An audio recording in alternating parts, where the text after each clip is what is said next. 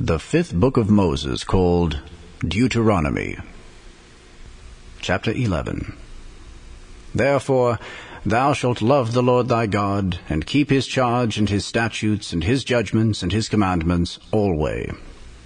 And know ye this day, for I speak not with your children which have not known, and which have not seen the chastisement of the Lord your God, his greatness, his mighty hand, and his stretched out arm, and his miracles and his acts which he did in the midst of Egypt unto Pharaoh the king of Egypt, and unto all his land, and what he did unto the army of Egypt, unto their horses, and to their chariots, how he made the water of the Red Sea to overflow them as they pursued after you, and how the Lord hath destroyed them unto this day, and what he did unto you in the wilderness until ye came into this place, and what he did unto Dathan and Abiram, the sons of Eliab, the son of Reuben, how the earth opened her mouth and swallowed them up, and their households and their tents, and all the substance that was in their possession, in the midst of all Israel. But your eyes have seen all the great acts of the Lord which he did. Therefore shall ye keep all the commandments which I command you this day, that ye may be strong, and go in and possess the land whither ye go to possess it, and that ye may prolong your days in the land which the Lord sware unto your fathers to give unto them and to their seed, a land that floweth with milk and honey. For the land whither thou goest in to possess it is not as the land of Egypt from whence ye came out, where thou sowedst thy seed, and waterest it with thy foot, as a garden of herbs.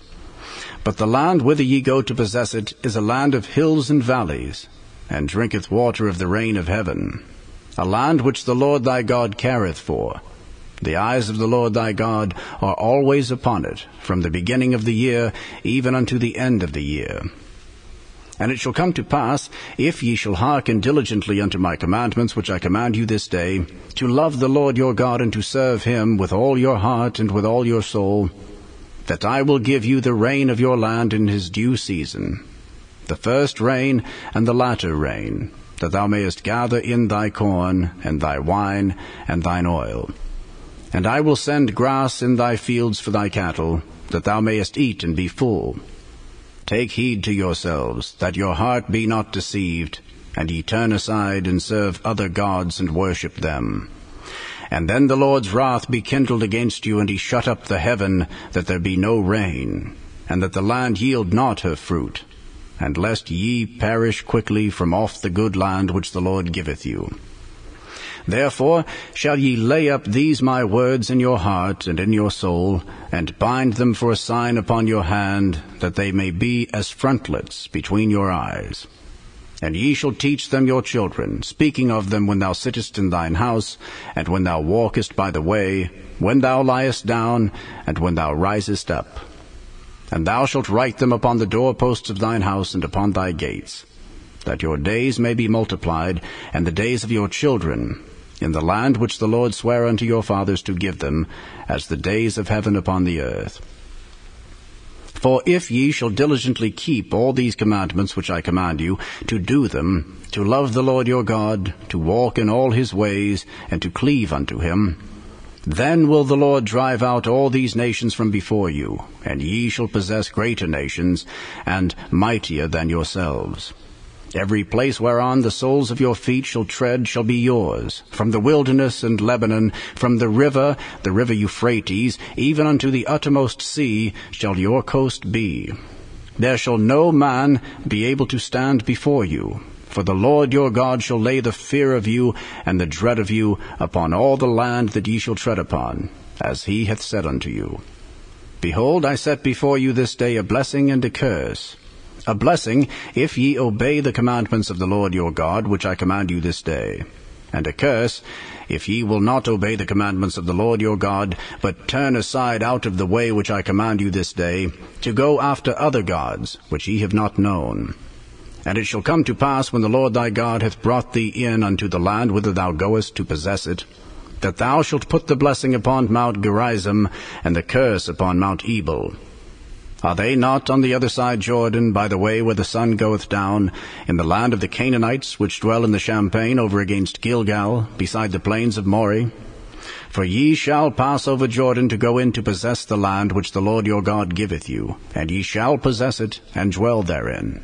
And ye shall observe to do all the statutes and judgments which I set before you this day. The fifth book of Moses, called Deuteronomy. Chapter 12. These are the statutes and judgments which ye shall observe to do in the land, which the Lord God of thy fathers giveth thee to possess it, all the days that ye live upon the earth. Ye shall utterly destroy all the places wherein the nations which ye shall possess served their gods, upon the high mountains, and upon the hills, and under every green tree. And ye shall overthrow their altars, and break their pillars, and burn their groves with fire. And ye shall hew down the graven images of their gods, and destroy the names of them out of that place. Ye shall not do so unto the Lord your God. But unto the place which the Lord your God shall choose out of all your tribes to put his name there, even unto his habitation shall ye seek, and thither thou shalt come. And thither ye shall bring your burnt offerings, and your sacrifices, and your tithes, and heave offerings of your hand, and your vows, and your freewill offerings, and the firstlings of your herds and of your flocks. And there ye shall eat before the Lord your God, and ye shall rejoice in all that ye put your hand unto, ye and your households, wherein the Lord thy God hath blessed thee. Ye shall not do after all the things that we do here this day, every man whatsoever is right in his own eyes. For ye are not as yet come to the rest and to the inheritance which the Lord your God giveth you. But when ye go over Jordan, and dwell in the land which the Lord your God giveth you to inherit, and when he giveth you rest from all your enemies round about, so that ye dwell in safety, then there shall be a place which the Lord your God shall choose to cause his name to dwell there. Thither shall ye bring all that I command you, your burnt offerings and your sacrifices, your tithes, and the heave offering of your hand, and all your choice vows which ye vow unto the Lord. And ye shall rejoice before the Lord your God, ye, and your sons and your daughters, and your men servants, and your maid servants, and the Levite that is within your gates, forasmuch as he hath no part nor inheritance with you. Take heed to thyself that thou offer not thy burnt offerings in every place that thou seest, but in the place which the Lord shall choose in one of thy tribes, there thou shalt offer thy burnt offerings, and there thou shalt do all that I command thee. Notwithstanding, thou mayest kill and eat flesh in all thy gates, whatsoever thy soul lusteth after, according to the blessing of the Lord thy God, which he hath given thee. The unclean and the clean may eat thereof, as of the roebuck and as of the hart. Only ye shall not eat the blood. Ye shall pour it upon the earth as water. Thou mayest not eat within thy gates the tithe of thy corn, or of thy wine, or of thy oil, or of the firstlings of thy herds, or of thy flock, nor any of thy vows which thou vowest, nor thy freewill offerings or heave offering of thine hand. But thou must eat them before the Lord thy God in the place which the Lord thy God shall choose, thou and thy son and thy daughter, and thy manservant and thy maidservant, and the Levite that is within thy gates. And thou shalt rejoice before the Lord thy God in all that thou puttest thine hands unto. Take heed to thyself that thou forsake not the Levite as long as thou livest upon the earth. When the Lord thy God shall enlarge thy border, as he hath promised thee, and thou shalt say, I will eat flesh, because thy soul longeth to eat flesh, thou mayest eat flesh whatsoever thy soul lusteth after. If the place which the Lord thy God hath chosen to put his name there be too far from thee, then thou shalt kill of thy herd and of thy flock which the Lord hath given thee, as I have commanded thee, and thou shalt eat in thy gates whatsoever thy soul lusteth after. Even as the roebuck and the hart is eaten, so thou shalt eat them. The unclean and the clean shall eat of them alike. Only be sure that thou eat not the blood, for the blood is the life, and thou mayest not eat the life with the flesh. Thou shalt not eat it. Thou shalt pour it upon the earth as water. Thou shalt not eat it. that it may go well with thee, and with thy children after thee, when thou shalt do that which is right in the sight of the Lord. Only thy holy things which thou hast, and thy vows thou shalt take, and go unto the place which the Lord shall choose. And thou shalt offer thy burnt offerings, the flesh and the blood, upon the altar of the Lord thy God. And the blood of thy sacrifices shall be poured out upon the altar of the Lord thy God, and thou shalt eat the flesh. Observe and hear all these words which I command thee, that it may go well with thee, and with thy children after thee forever, when thou doest that which is good and right in the sight of the Lord thy God. When the Lord thy God shall cut off the nations from before thee, whither thou goest to possess them, and thou succeedest them and dwellest in their land, take heed to thyself, that thou be not snared by following them, after that they be destroyed from before thee, that thou inquire not after their gods, saying, How did these nations serve their gods? Even so will I do likewise. Thou shalt not do so unto the Lord thy God. For every abomination to the Lord, which he hateth, have they done unto their gods. For even their sons and their daughters they have burnt in the fire to their gods. What things soever I command you, observe to do it. Thou shalt not add thereto, nor diminish from it. The fifth book of Moses, called Deuteronomy. Chapter 13. If there arise among you a prophet, or a dreamer of dreams, and giveth thee a sign or a wonder, and the sign or the wonder come to pass, whereof he spake unto thee, saying, Let us go after other gods, which thou hast not known, and let us serve them. Thou shalt not hearken unto the words of that prophet, or that dreamer of dreams, for the Lord your God proveth you, to know whether ye love the Lord your God with all your heart and with all your soul. Ye shall walk after the Lord your God, and fear him, and keep his commandments, and obey his voice, and ye shall serve him, and cleave unto him. And that prophet or that dreamer of dreams shall be put to death, because he hath spoken to turn you away from the Lord your God, which brought you out of the land of Egypt, and redeemed you out of the house of bondage, to thrust thee out of the way which the Lord thy God commanded thee to walk in. So shalt thou put the evil away from the midst of thee. If thy brother, the son of thy mother, or thy son, or thy daughter, or the wife of thy bosom, or thy friend, which is as thine own soul, entice thee secretly, saying, Let us go and serve other gods which thou hast not known, thou nor thy fathers, namely of the gods of the people which are round about you, nigh unto thee, or far off from thee, from the one end of the earth even unto the other end of the earth, thou shalt not consent unto him, nor hearken unto him. Neither shall thine eye pity him, neither shalt thou spare him, neither shalt thou conceal him. But thou shalt surely kill him. Thine hand shall be first upon him to put him to death, and afterwards the hand of all the people. And thou shalt stone him with stones that he die, because he hath sought to thrust thee away from the Lord thy God, which brought thee out of the land of Egypt, from the house of bondage. And all Israel shall hear and fear, and shall do no more any such wickedness as this is among you.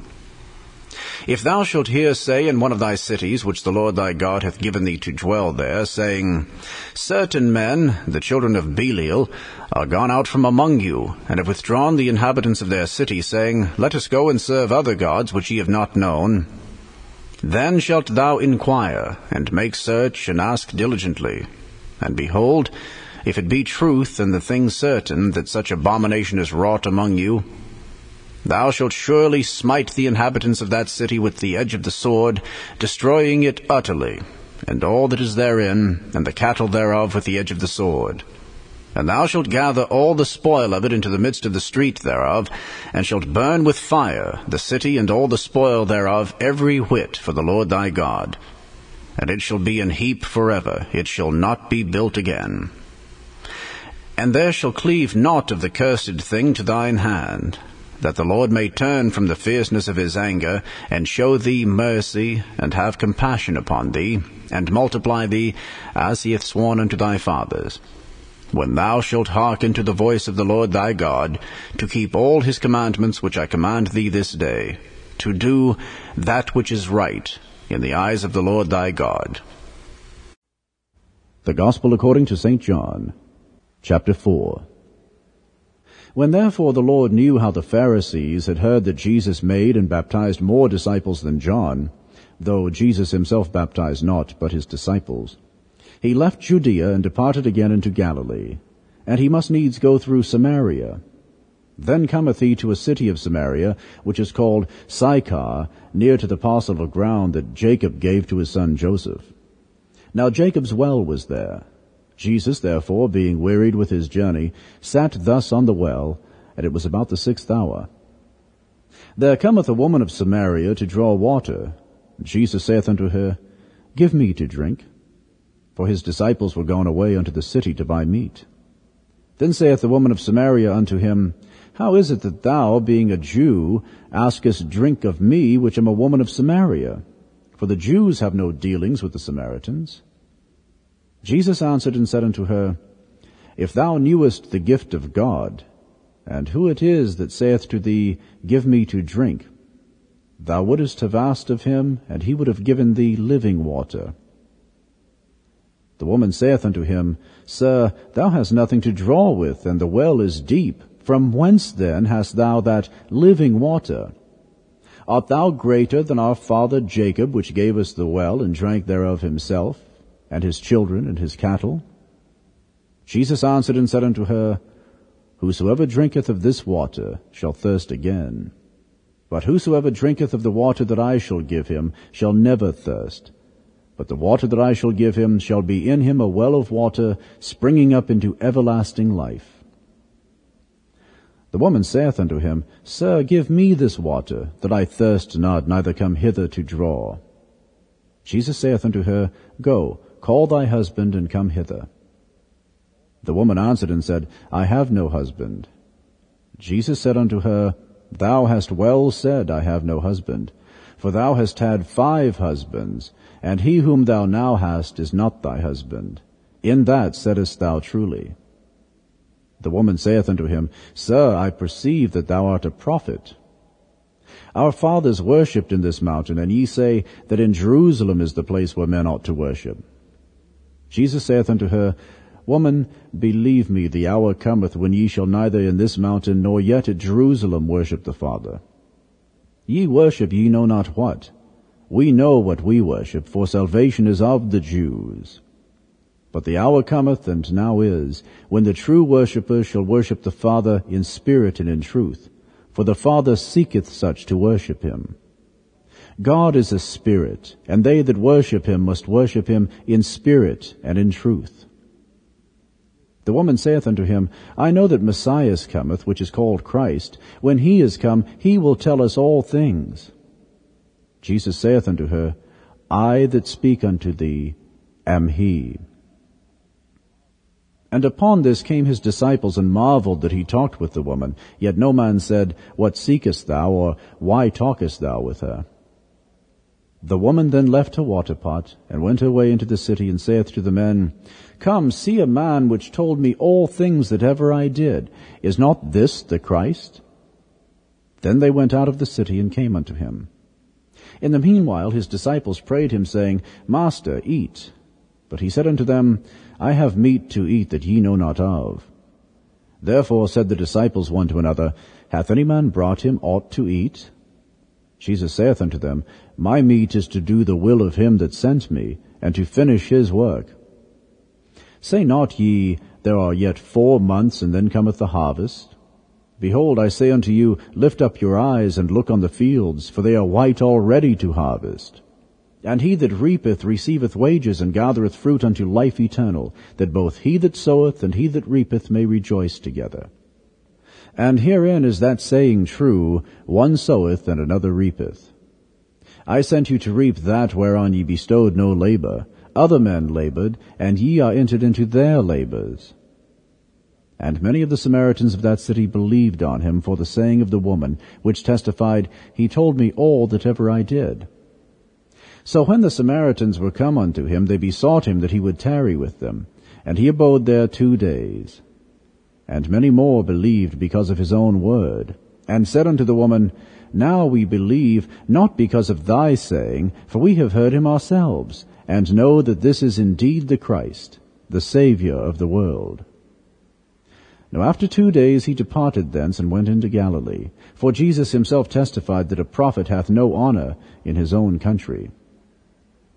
Then when he was come into Galilee, the Galileans received him, having seen all the things that he did at Jerusalem at the feast, for they also went unto the feast. So Jesus came again into Cana of Galilee, where he made the water wine. And there was a certain nobleman whose son was sick at Capernaum. When he heard that Jesus was come out of Judea into Galilee, he went unto him, and besought him that he would come down and heal his son, for he was at the point of death. Then Jesus said unto him, Except ye see signs and wonders, ye will not believe. The nobleman saith unto him, Sir, come down ere my child die. Jesus saith unto him, Go thy way, thy son liveth. And the man believed the word that Jesus had spoken unto him, and he went his way. And as he was now going down, his servants met him, and told him, saying, Thy son liveth. Then inquired he of them the hour when he began to amend. And they said unto him, Yesterday at the 7th hour the fever left him. So the father knew that it was at the same hour in the which Jesus said unto him, Thy son liveth, and himself believed in his whole house.